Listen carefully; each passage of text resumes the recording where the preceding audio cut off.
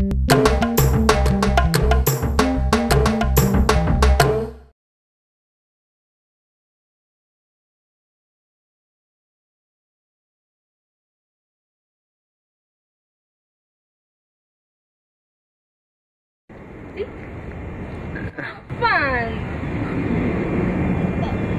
Fun there. When they need the babies go to sleep, they just put them in a hammock and start rocking them, and they go to sleep very quickly over there in El Salvador. I'll bet. I'll bet. Okay. What the world needs is more hamacas. I think that's where I go to. Lección 110. La hamaca. Hamacar. To swing. Hamacar. Remember, we don't pronounce la H. Meet Don Armando. He explained that in his homeland of El Salvador, in the eastern part of that country, it's common to find hamacas in hotels and houses. He said you can see them hanging in hallways or in rooms where there's already a bed. There may be dos hamacas hanging in a room for guests, and if the air is quite warm, he said people usually prefer to sleep in una hamaca instead of on a mattress. It's hot in El Salvador, or as they say, hace calor. Whew. The people often head to the beach to enjoy the nice ocean breeze. Actually, this is Texas here, but still it doesn't hurt to imagine. We pack our hamaca and follow them to the seaside. We watch them locate a couple of palmeras, palm trees, and tie their hamaca to them. They enjoy a picnic on the sand and then climb into la hamaca with ease, as though it's part of life.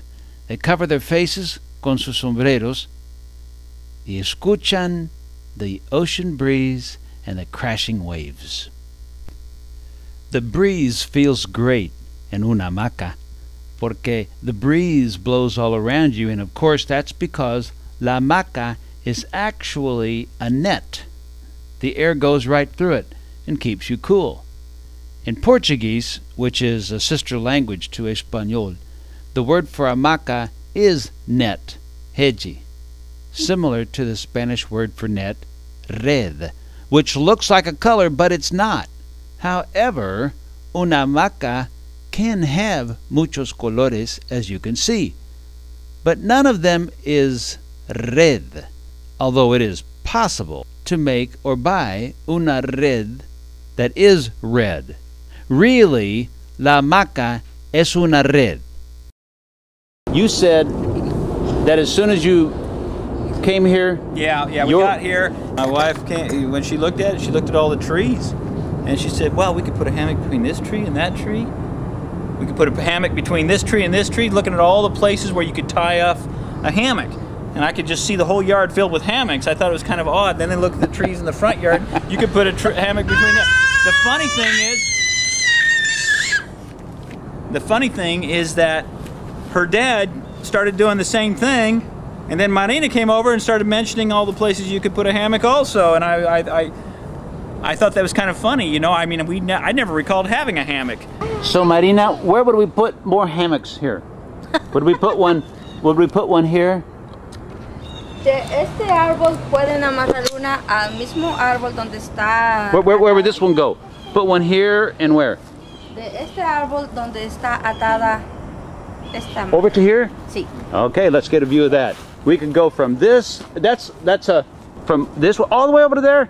Sí, es el de en medio puede ser el main tree, donde todos pueden venir para este o de allá para este o de ahorita este. Okay, now puede ser el árbol. So this would be el árbol principal. Exacto.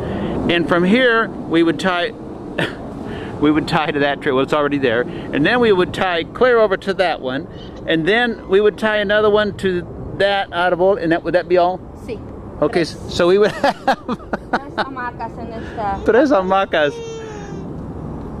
Okay, that I see what you mean.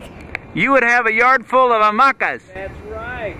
But I guess for a family that used hamacas, right? You guys use them to go to sleep in El Salvador. Sí. Then I guess that made sense to me. I thought that was kind of funny. I could never recall having a hammock in our yard, and so. And then to have everybody say the same thing. And then out in the front yard? Out in the front yard too. Did they say the same thing out in the front? Yeah, they noticed it, but they weren't actually going to put a hammock out there. You know, they just noticed that those trees out. We got 2 trees out in the front yard, and they are pretty close, or far enough apart, I should say, a good distance where you could put a hammock if you wanted to. Maybe if we were in El Salvador, we'd have one out there. Este es mi papá Armando, él es del Salvador, y esta es una hamaca del Salvador. Jonathan's wife, Carolina, introduces her father and says that this hamaca is more luxurious because it's made of nylon. The ones back in her homeland are made of mezcal, a plant. Es a donde las personas descansan para tomar la siesta o para dormir en la noche, porque en este departamento del Salvador es muy caliente, entonces se utiliza la hamaca. Y a veces los señores cuando She says sometimes the men return from working all day in the fields and take a nap in las hamacas, like you see my dad doing there.